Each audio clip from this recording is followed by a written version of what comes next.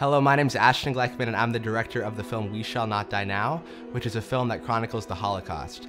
So for the film, I traveled around the world and spoke to over 25 survivors, scholars, liberators, and the last living prosecutor of the Nuremberg trials, which, as we approach the 75th anniversary of these events, I feel it's ever, so important to continue to discuss and learn and reflect on these events so that we can help to inform the now and also the future.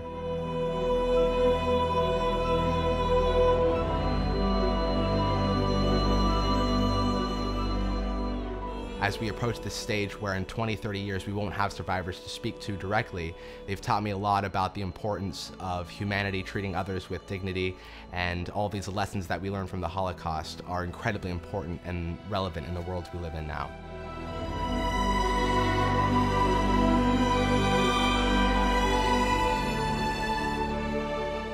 So I traveled around the world to 13 different states in the United States, and I also traveled to Poland to film at all of the concentration camps, including Auschwitz.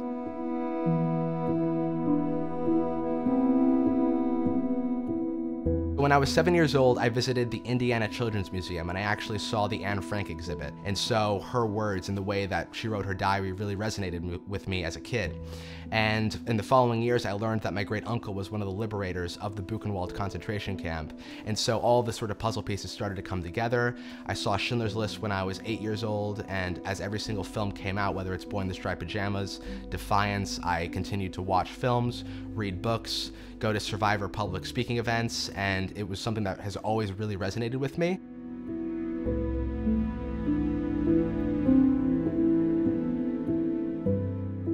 So early this year, I really decided to go full force into the project. So the first thing I did was begin to put together all of the research, and I headed over to the U.S. Holocaust Memorial Museum in Washington, D.C.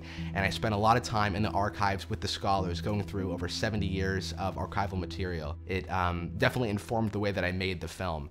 And so with the film, I really wanted to tell the story chronologically. So the film will take you from 1939 through 1945, and will show you about how a lot of these subjects have really come to develop over the past few hundred years and lead into the Holocaust and how everything sort of transpired.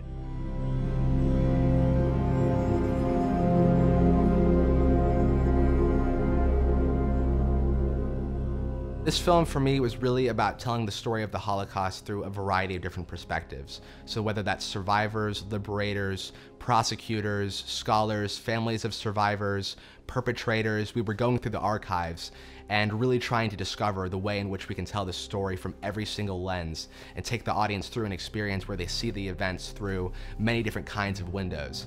And so for us, it started with these interviews, and it started with going to places all around the world to speak with the survivors. The next thing that we did was really go through over 100 hours of archival interviews at the U.S. Holocaust Memorial Museum. So whether that was documentary footage from Claude Lanzmann's documentary Shoah, whether that was going through the oral history collection or the Steven Spielberg archival collection, it was really about putting together all of the different resources that we could assemble, looking at every single source of all of this material and trying to put it together to one cohesive story to take the audience through these events.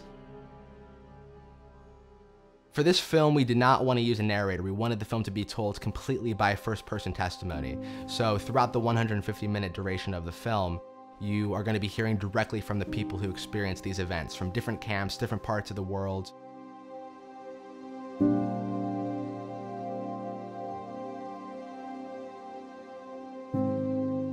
So ever since I was 7 years old, I've been researching the Holocaust, whether that's reading books, seeing movies, speaking to survivors, and no matter how much I did those things, I couldn't have prepared myself for what it's like to actually walk through the gates of Auschwitz-Birkenau, or to walk the streets of the Warsaw Ghetto. When I started the project, I didn't know what to expect going into it, and coming out of the project, I realized that as much tragedy as the Holocaust encompasses, as much loss as there was, there's also an equal amount of hope. And the reason why these survivors continue to tell their stories, continue to share with us in the form of movies, of books, and continue to speak out in the world is that they see this potential of us continuing to make this world a better place by adapting these lessons of the Holocaust.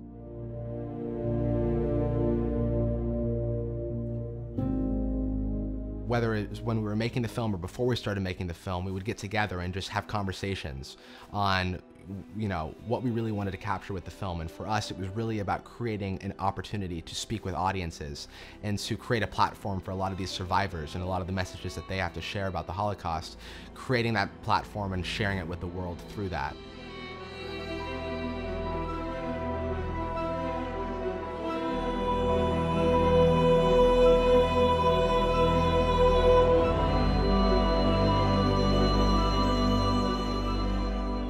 Making the film has affected me deeply, but a film needs an audience. I hope that by sharing this film with you, you can take something from it and apply the messages to the world around you.